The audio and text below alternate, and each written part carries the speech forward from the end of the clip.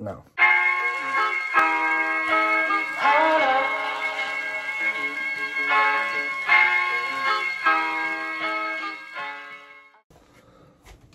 What's up, guys? Welcome back to another video.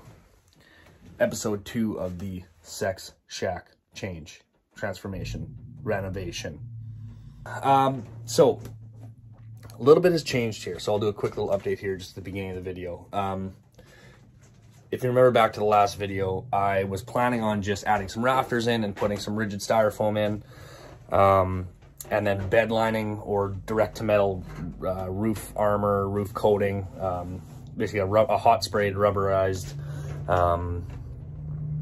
coating on top just to seal everything in on top. Now, we've kind of went away from that, due to the fact that bed liner is super expensive right now. So what we're going to be doing is we're going to still be adding in a couple rafters and splicing some things in. However, we're going to be spray foaming it.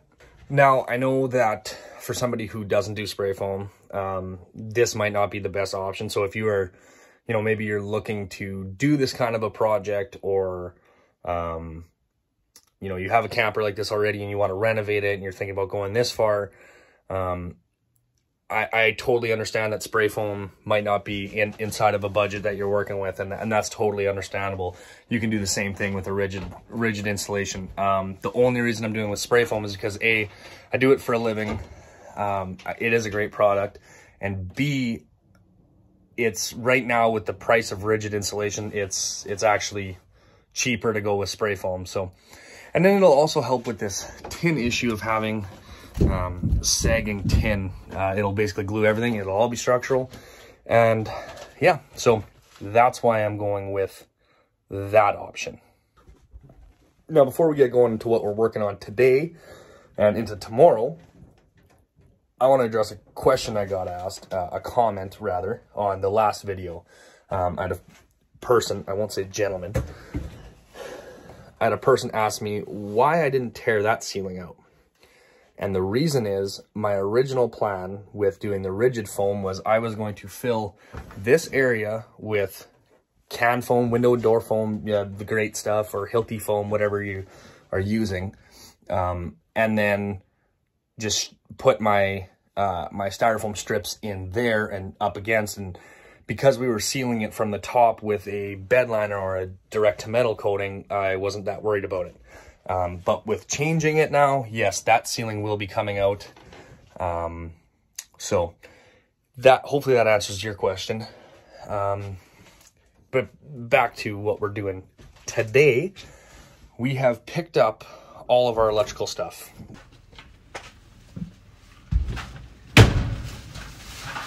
Okay, so we picked up some LEDs. These are commercial electric.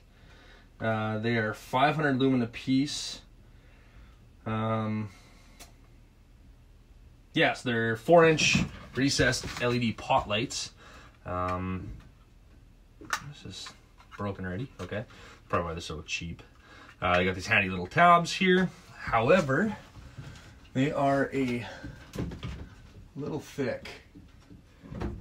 But I guess the ceiling's gonna go up and give us a little bit of room. So anyway, we'll make that work. Pick up battery testers, wire, switches, batteries, Moretz. We're basically set. So yeah, that's what we got for today. And then yeah, get ready for foam. And as soon as foam's done, we're ready to paint. It's coming along. Let's get after it.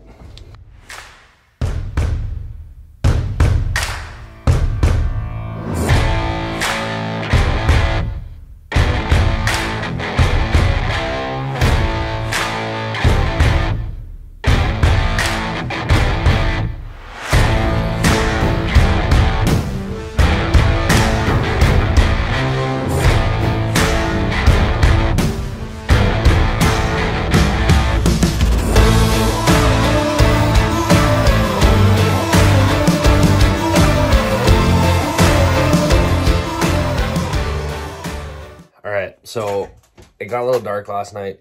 I wasn't able to film much more. By the time we had supper, it was dark, and whatever, not having any lights was the issue. Now, however, I don't know if you're going to be able to see it here. We got light. Look at that. Got that bad boy in there. That's pretty awesome. We also got some framing fixed. We put our 1x4s up to help support the roof. Yeah, so we're going to keep going on it today and see what we can all get done. Let's get after it.